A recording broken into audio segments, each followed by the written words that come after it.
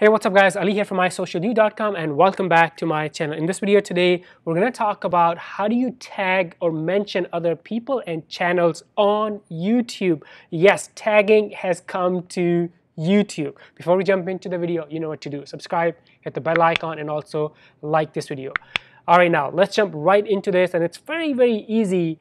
You can tag other channels or people's on YouTube in your video titles and description. And I'm sure you're probably thinking, why should you do that? So we'll answer that question as well.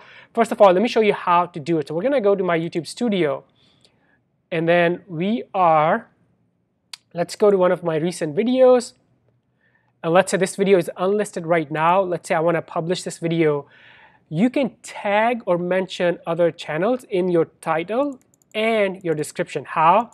Very easy, and the process is same. I'm sure you're familiar with tagging people on Instagram or maybe Facebook or Twitter. It's same process on YouTube. Surprise, surprise.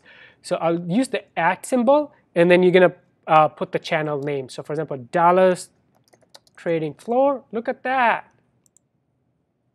right here, and then it becomes a clickable. The other people who watch this or who sees this, they will be able to click on this and then go directly to that channel. So let me show you how to do this in the description. So same thing, the @ symbol, and then we're gonna the name of the channel. There you go. And then it becomes a blue clickable link for people who are watching your content. They can easily click on this and go to the channel. Now, why should you do this? So there are two use cases that come to my mind.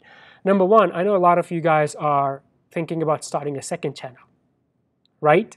So you can drive traffic easily.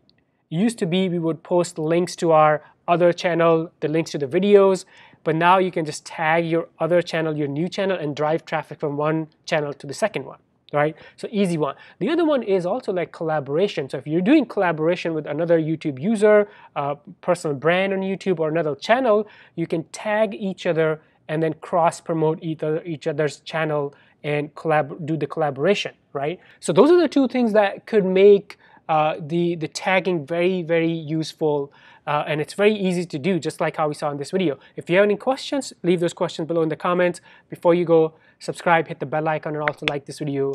I will see you in the next one. Bye for now.